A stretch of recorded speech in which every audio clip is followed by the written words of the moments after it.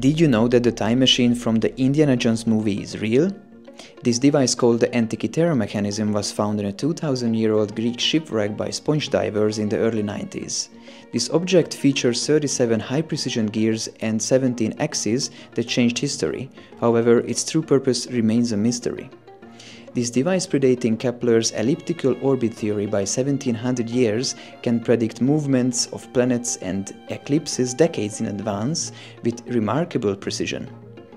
Cicero mentioned such a machine, but historians did not believe him without evidence. When Gallus moved the sphere or planetarium, we observed the moon distance the sun as many degrees by a turn of the wheel in the machine, as she does in so many days in the heavens. What do you think? Who built it and what was it used for? Share it in the comment section.